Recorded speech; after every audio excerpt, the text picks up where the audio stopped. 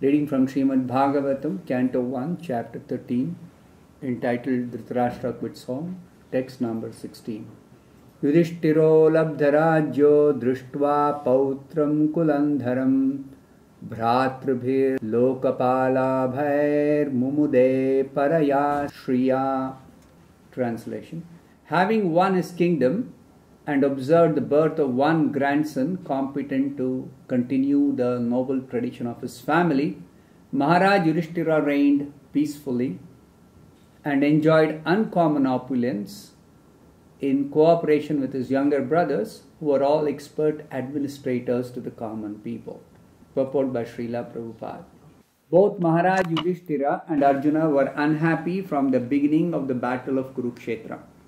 But even though they were unwilling to kill their own men in the fight, it had to be done as a matter of duty, for it was planned by the supreme will of Lord Sri Krishna.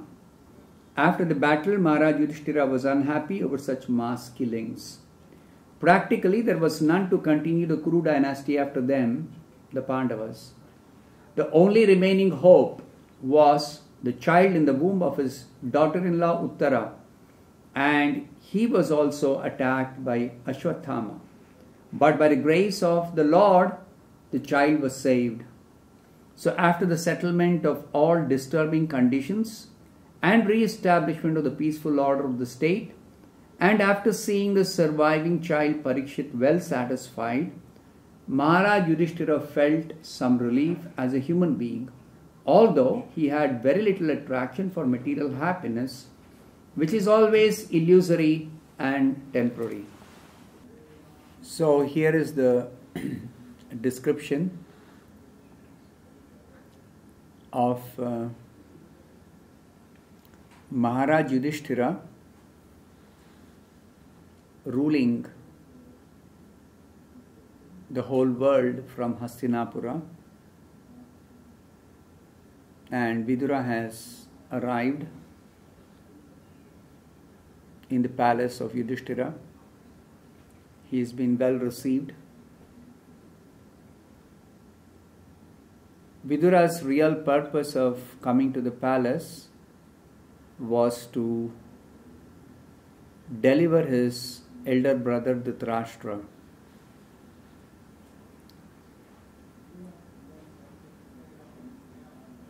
But Yudhishthira received Vidura very nicely, and now we will see how Vidura will instruct Dhritarashtra in the presence of Yudhishthira. So it is being described that Yudhishthira was ruling very nicely with the cooperation of his younger brothers, who were all very competent administrators for the common people. So Srila Prabhupada explains in the purport, Maharaj Yudhishthira and Arjuna were unhappy from the beginning of the battle of Kurukshetra. Both Yudhishthira and Arjuna, why just Yudhishthira and Arjuna? All the 5 Pandava brothers were pure devotees of Krishna. So such pure devotees have no material desires at all. They simply want to render devotional service to Krishna in any situation, in any condition. So they are the ideal devotees. But even while executing their duties, they are always very, very conscious about the different situations they might face while doing their duties. that they do not want to even unknowingly do any injustice to others or cause any problem for others, cause any distress to others. So it is described particularly with reference to Yudhishthira and Arjuna. They were unhappy to fight this battle of Kurukshetra.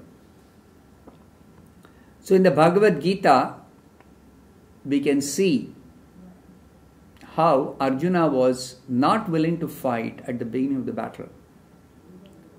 So here, I'll just read from the Bhagavad Gita, the description that is there in the first chapter.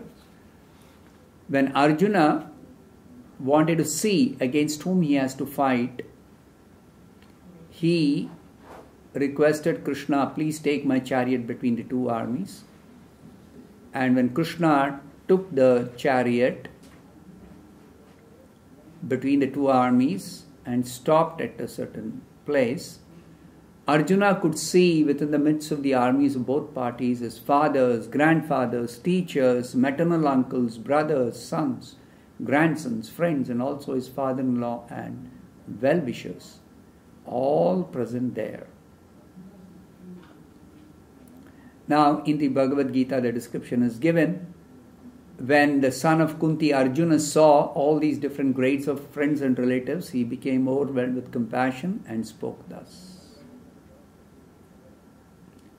Now, this Arjuna becoming overwhelmed with compassion on seeing the different relatives, grades of relatives.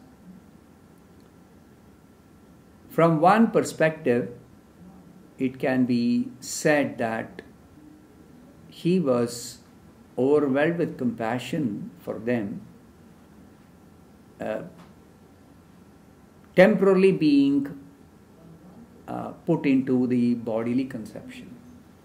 But from another perspective, it is understood that because Arjuna is a pure devotee of Krishna, he is very, very kind and soft-hearted person, not only towards the people from his side, but even for the enemies. So this characteristic of Arjuna has been explained by Srila Prabhupada in the Bhagavad Gita, that Arjuna's feeling compassion even for his enemy is due to his soft-heartedness, because he is a pure devotee of Krishna. In the Srimad-Bhagavatam, it is explained that a pure devotee of Krishna is actually qualified with all good qualities. Yasyasti bhakti bhagavati akinchana sarvair gunaistatra samasate suraha. Only a devotee can be having all the good qualities that are to be found in the devatas, in the demigods. Others may have some good qualities, but only a pure devotee of Krishna can have all the good qualities. This is because only a pure devotee of Krishna is 100% pure in the heart. Pure means such a devotee is completely free from any tinge of even material desires. Even the devatas in the heavenly planets, they are very, very pious. So, because they are pious, they have some good qualities. They have mostly got good qualities. But they are not free from material desires. Because they have a desire to enjoy in a pious way, they are not free from material desires for enjoyment in this world. That is the reason they actually occupy such posts as rulers or administrators or controllers of various facilities that is to be provided by Krishna's arrangement. Whereas a pure devotee like Arjuna or Yudhishthira, they have absolutely no material desire for enjoyment of any kind. Therefore, when this situation was seen by Arjuna that I have to kill my own kinsman, he began to reconsider, should I really fight in this battle? For what purpose am I fighting this battle? So he began to consider. That's why it is described that what was Arjuna's reaction on seeing the enemy? Arjuna told Krishna, my dear Krishna, seeing my friends and relatives present before me in such a fighting spirit, I feel the limbs of my body quivering and my mouth drying up. Now all these symptoms in Arjuna are due to his soft-heartedness resulting from his being a pure devotee. My whole body is trembling and my hair is standing on end. My bow Gandiva is slipping from my hand and my skin is burning. I am now unable to stand here any longer. I am forgetting myself and my mind is reeling. I foresee only evil in fighting this battle. I do not see how any good can come from killing my own kinsman in this battle. Nor can I desire any subsequent victory, kingdom or happiness. See, Arjuna's reasoning now very clearly indicates he is completely detached from any material enjoyment. He says that what use are these kingdom, happiness or even life itself when our own kinsmen are standing in this battlefield ready to fight? Why should I kill them?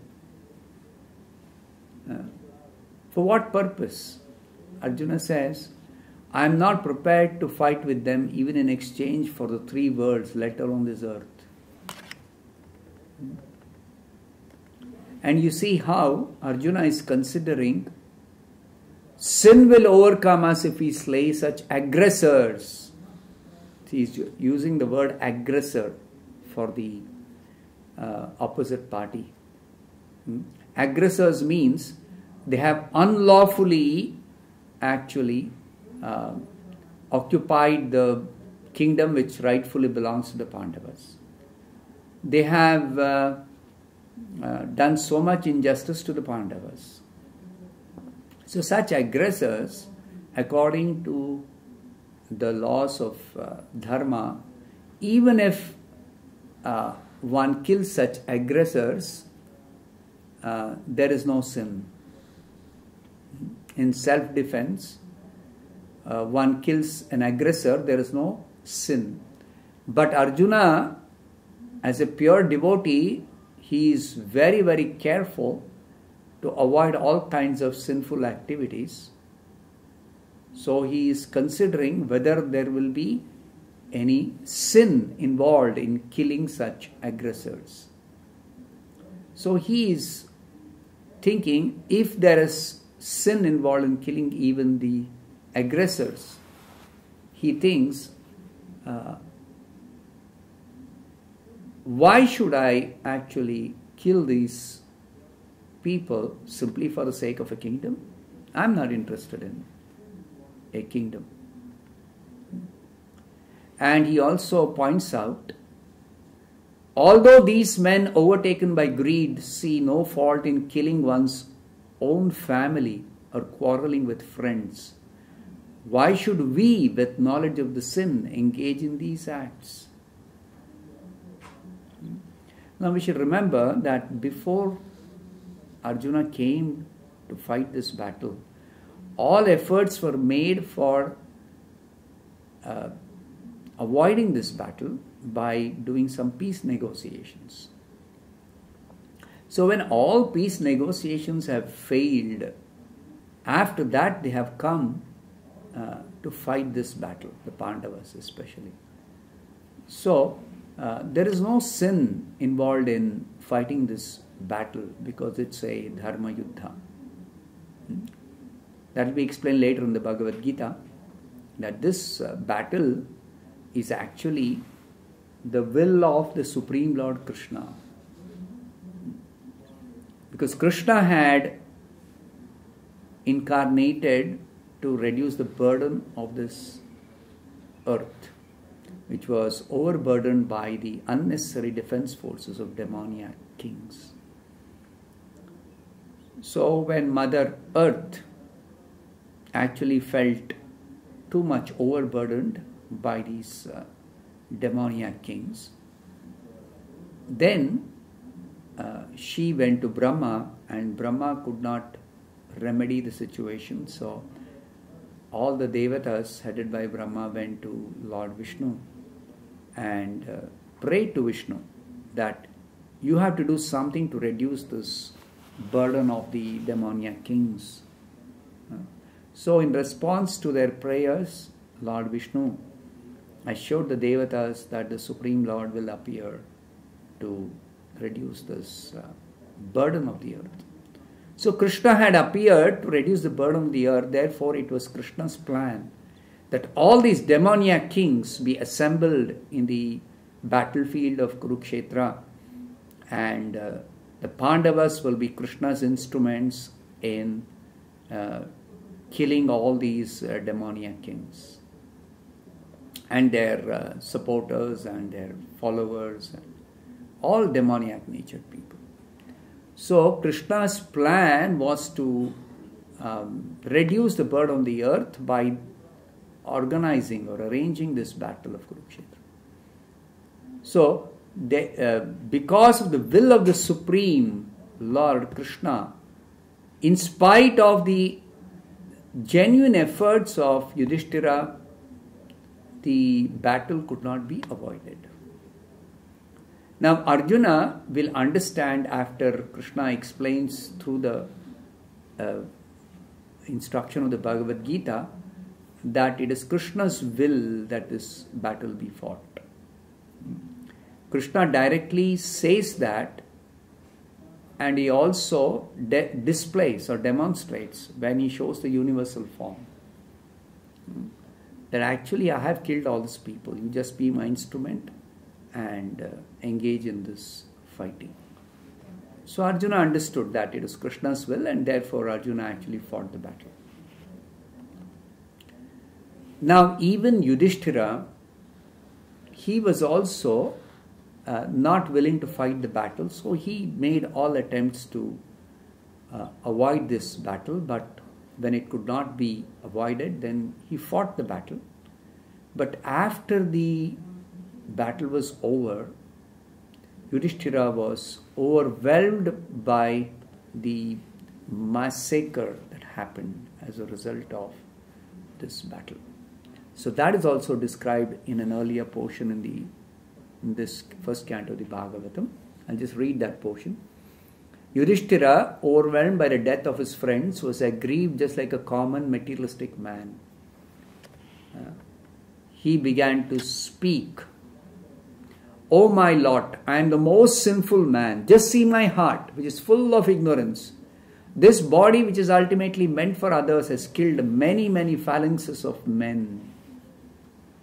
Again, Yudhishthira, like Arjuna, is considering himself as having committed greatly sinful activity by, he thinks, unnecessarily killing so many innocent people.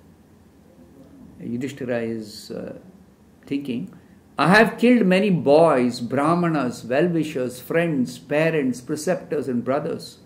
Though I live millions of years, I will not be relieved from the hell that awaits me for all these sins.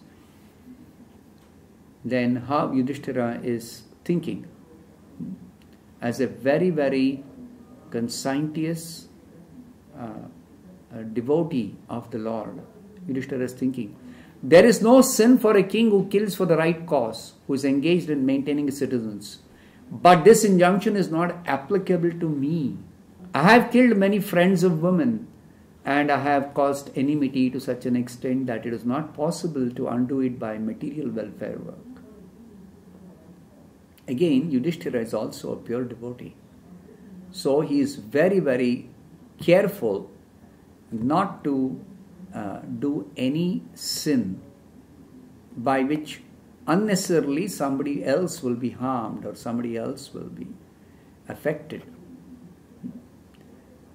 As it is not possible, he is reasoning now, as it is not possible to filter muddy water through mud or purify a wine-stained pot with wine, it is not possible to counteract the killing of men by sacrificing animals. Now it is said in the scriptures that by performing Ashwamedha Yajna, even if one has performed the most sinful act of Brahmahatya, killing a Brahmana, among all types of killing, Brahmahatya is the most sinful act of killing. So even Brahmahatya can be nullified, the sin of Brahmahatya can be nullified by performing Ashwamedha Yajna. So Krishna arranged that Yudhishthira Maharaj perform 3 Ashwamedha Yajnas. So Yudhishthira is thinking that even though it is said that Ashwamedha Yajna can counteract the sin of killing even a Brahmana, still he is thinking it is not applicable to me. So he was lamenting like this when he went to the battlefield after the battle was over and all the rituals were performed for cremating the relatives and the others who were supposed to be cremated. After that, Yudhishthira is thinking that what use is fighting such a battle when so many millions had to die. Actually, the Mahabharata describes there were 64 crore people who were killed in that battle of Kurukshetra. So it was a very, very big world war. So he was thinking, just to enthrone me as the king, such a big massacre had to happen. So he is thinking that it was not justified. This battle was not justified. But later on, he was actually instructed by Krishna, instructed by all the great sages headed by Vyasa, and finally instructed by Bhishma also, that his fighting the battle was not wrong. It was actually the supreme will of the Supreme Lord Krishna. That was the reason why this battle was fought. So there was no sin on part of either Arjuna or Yudhishthira in having fought the battle. But as it is said here by Srila Prabhupada in the purport, after the battle, Maharaj Yudhishthira was unhappy over such mass killings.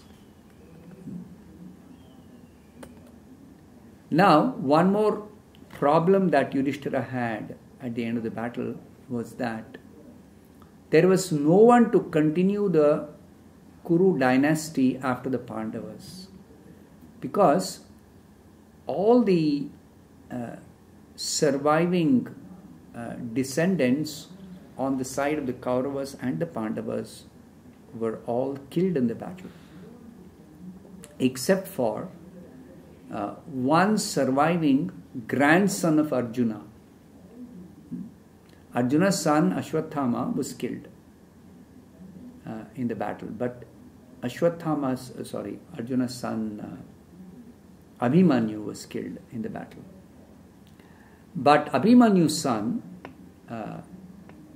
who was still in the womb of his Abhimanyu's wife, Uttara, Arjuna's daughter-in-law.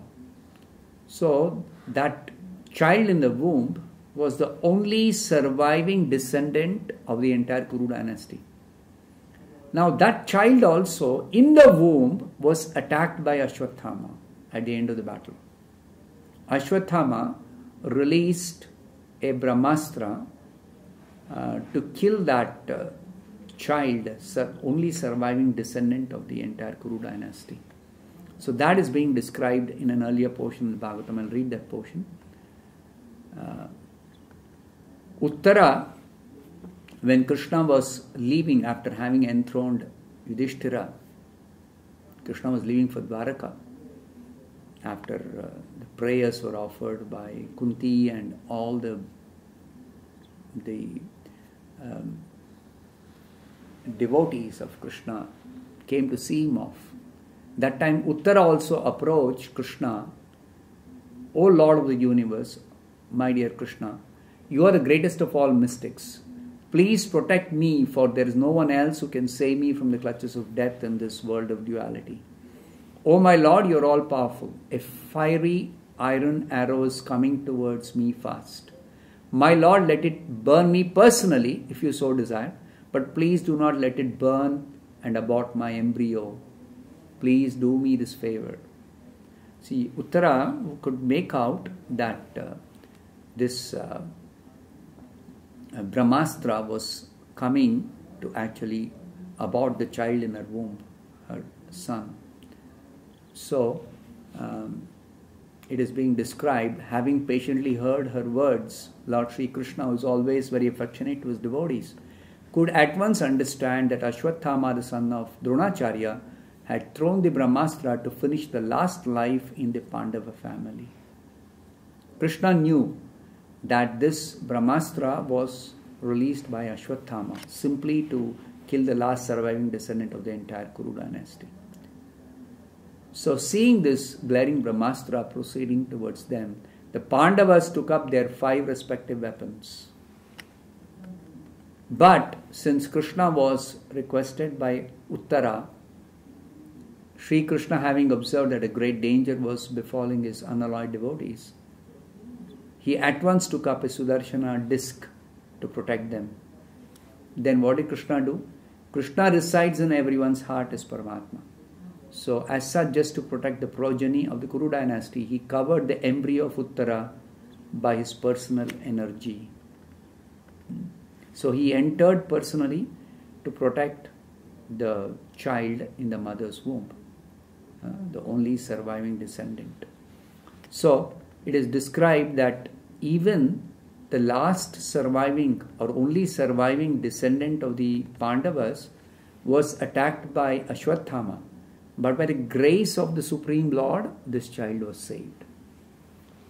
So it is described that Yudhishthira, after the settlement of all disturbing conditions and re-establishment of the peaceful order of the state, and after seeing the surviving child Parikshit well satisfied, Maharaj Yudhishthira felt some relief as a human being.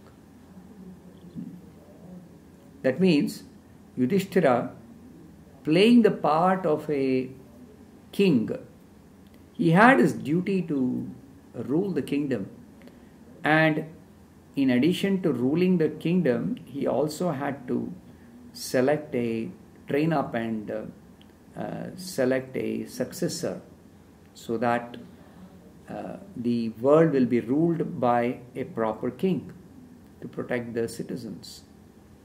So the only surviving descendant, Parikshit, Yudhishthira was very careful to raise him properly and also train him up to become the successor emperor. So when everything was well settled, he felt some relief as a human being, means as playing the part of a king. He felt some relief that yes,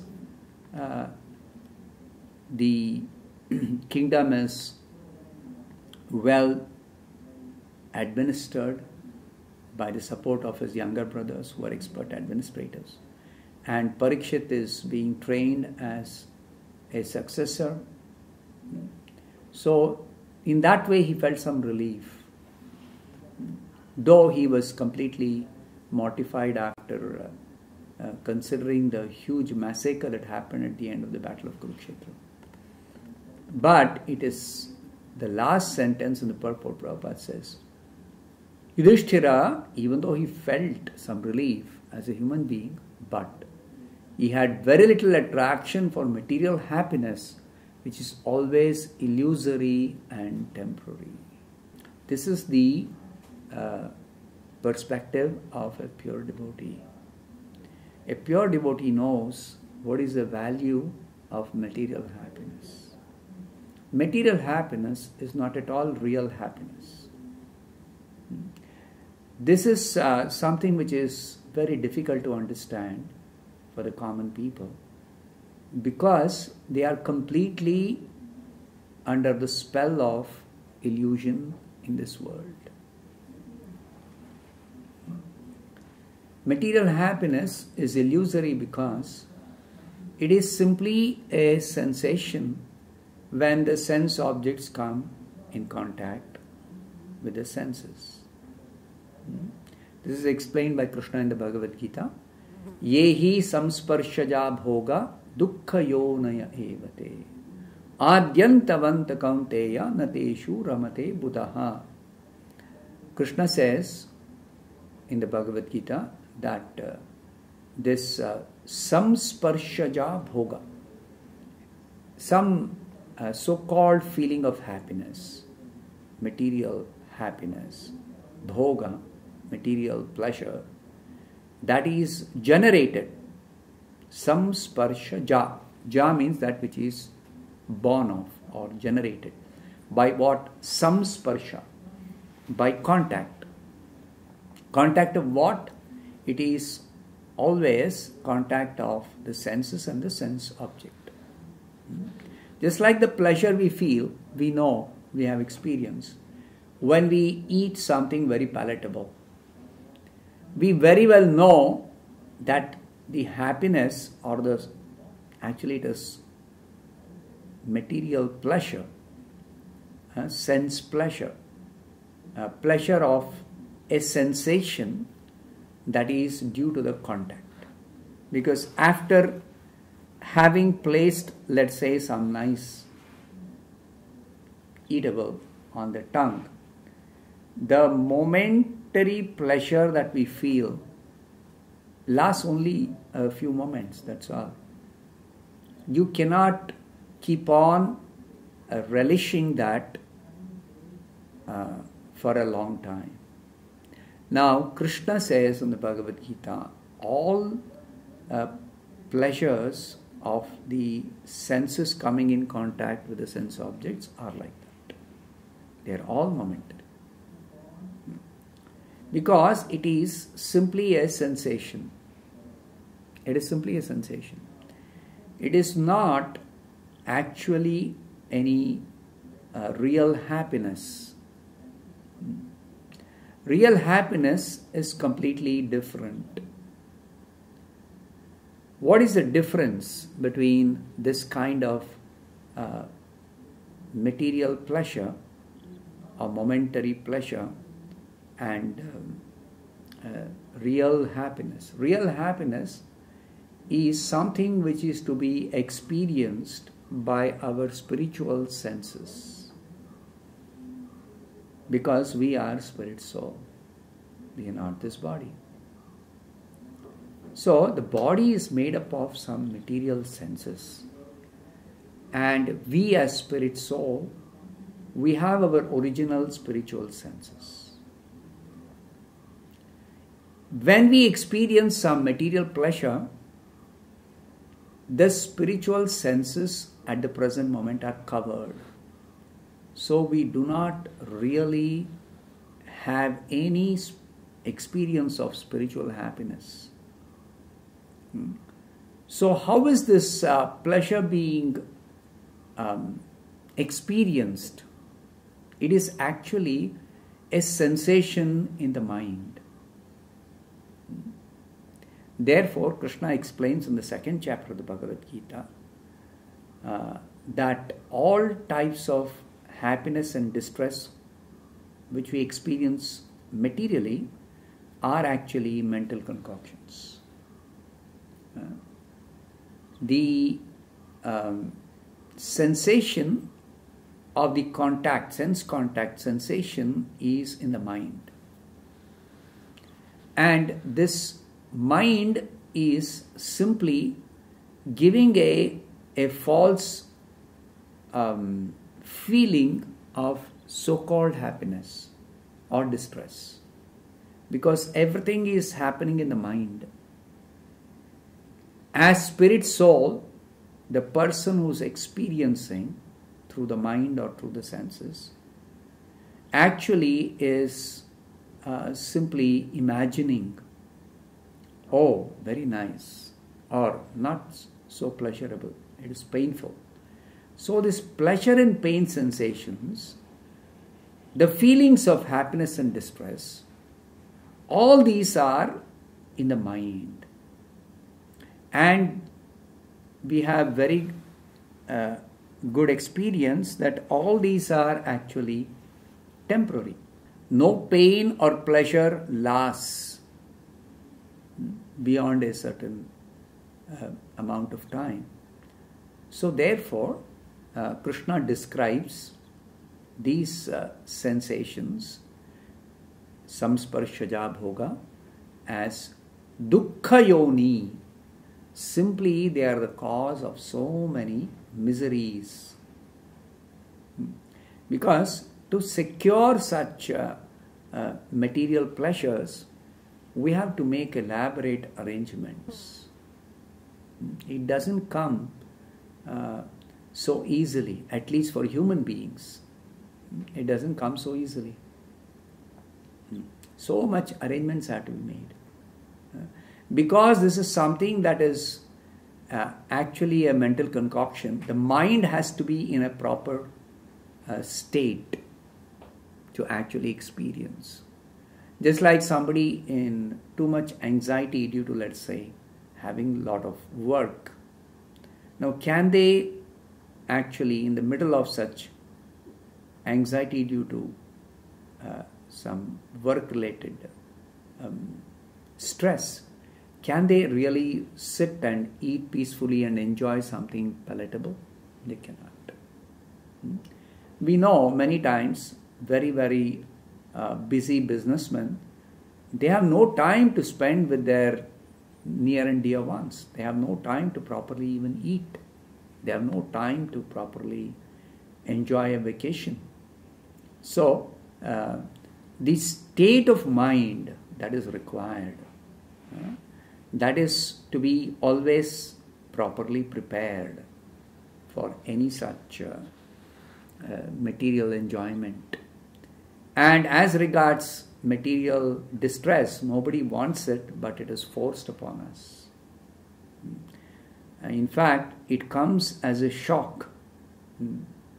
So much we are making plans and for enjoying, and suddenly all such plans are interrupted by these sudden calamities or distresses or dangers that come, which are forced upon us. So that's the real nature of so-called material happiness. There's no real happiness. So Krishna says in the Bhagavad Gita, Nateshu ramate buddhaha. The intelligent person knows that these are all very temporary and these are not real source of happiness.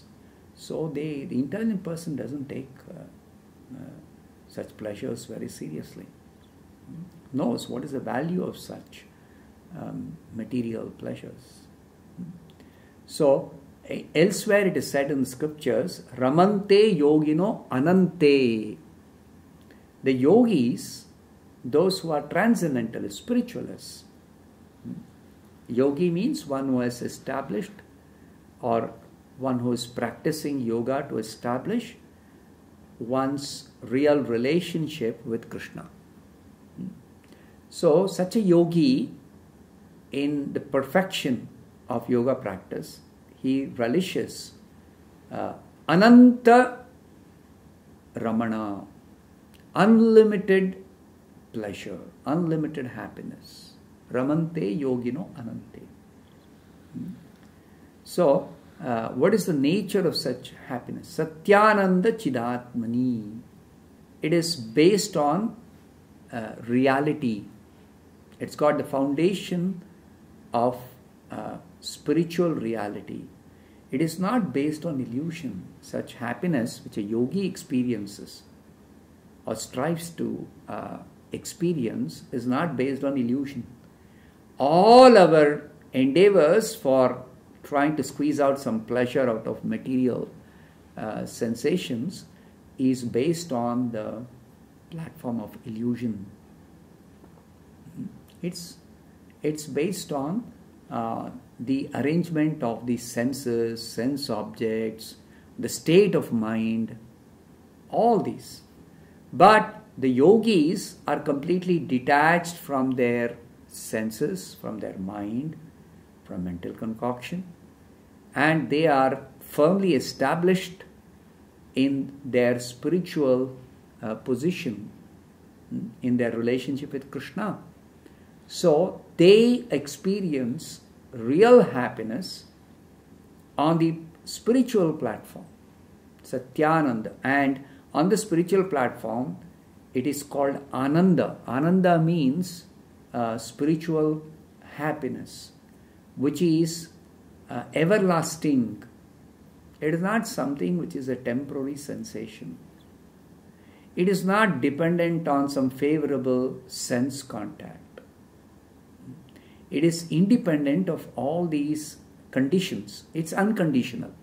Unconditional happiness. Unlimited happiness. So Satyanande Chidatmani. It is something which is on the platform of the soul, on the platform of spiritual knowledge, spiritual understanding. Therefore, the yogis or the spiritualists, they experience real happiness. And such real happiness is available very easily through the practice of bhakti-yoga as taught by Sri Chaitanya Mahaprabhu. In any case, spiritual happiness is only through bhakti-yoga. But even in the practice of bhakti, there are different ways of engaging in devotional service. The Bhagavatam says there are 9 different ways. Shravanam, Kirtanam, Vishnu, Smaranam, Padasevanam, Archanam, Vandanam, Dasyam, Satyam, Atmanivedanam. So among all these different methods of doing devotional service, the easiest is hearing and chanting. That is the easiest. And even among the different spiritual subject matter that one can hear and chant, the easiest is hearing and chanting the holy name of Krishna, the Hare Krishna mantra. So Chaitanya Mahaprabhu teaches us that particularly we should focus on the process of hearing and chanting about Krishna among all the different processes of devotional service.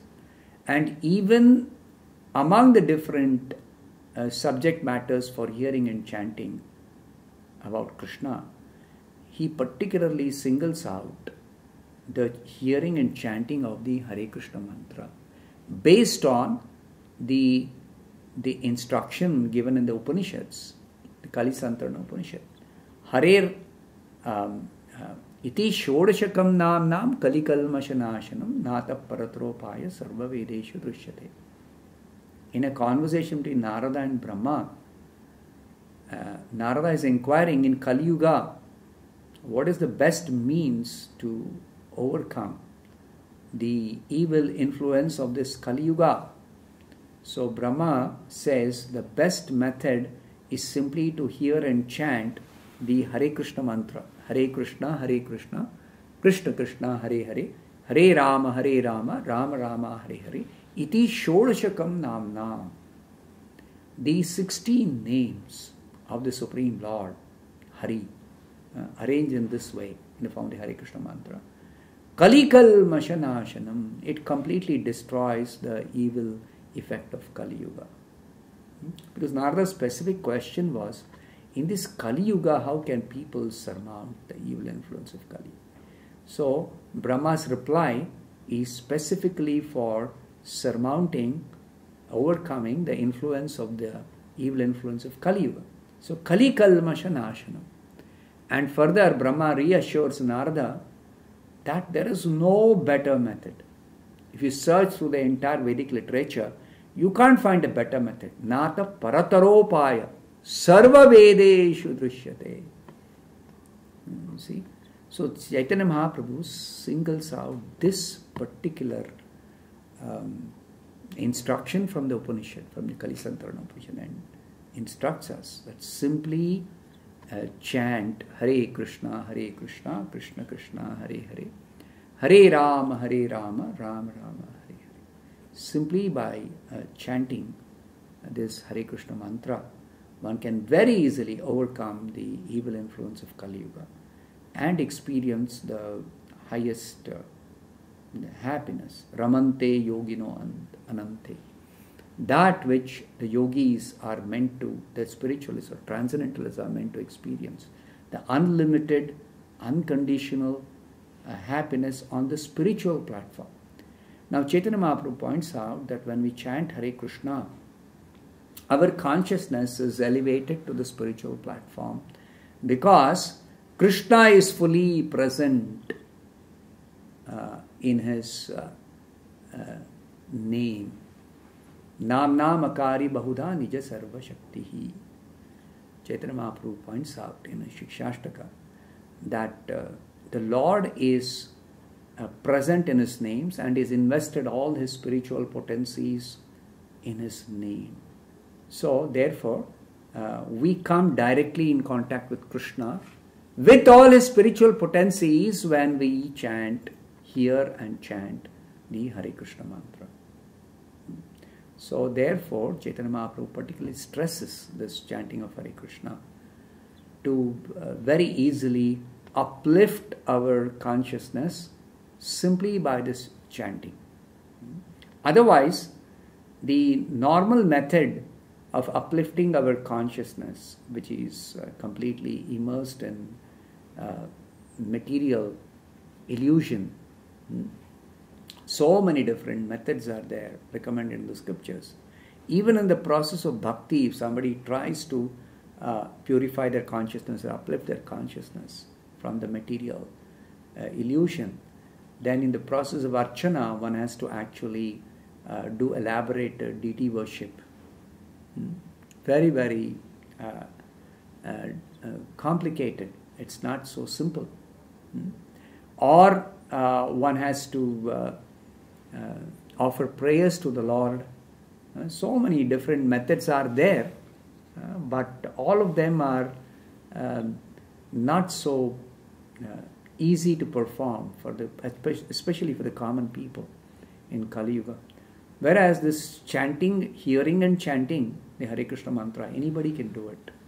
And simply by vibrating the tongue and hearing the sound of this Hare Krishna mantra, one can actually immediately uplift oneself to the spiritual platform. And on the spiritual platform, it is possible to experience the transcendental or the spiritual or the unlimited, unconditional happiness that we are hankering for. We are hankering for that happiness which is unlimited and unconditional. But what we get through this material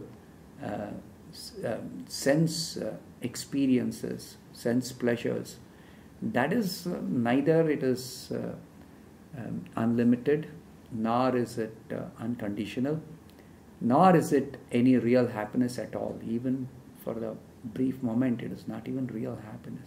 It is simply a mental concoction. So it never really satisfies the soul. So in the Bhagavatam, it is explained in several places. What can satisfy the soul? The soul can be satisfied only by bhakti, by devotional service. And even in devotional service, the easiest way to actually experience the spiritual happiness, satisfaction of the soul, is by chanting, hearing and chanting this Hare Krishna mantra. So I'll stop here. Rantara Srimad-Bhagavatam ki jai, Srila Prabhupada ki jai. Hare Krishna. Subscribe to our channel and press the bell icon to never miss any updates.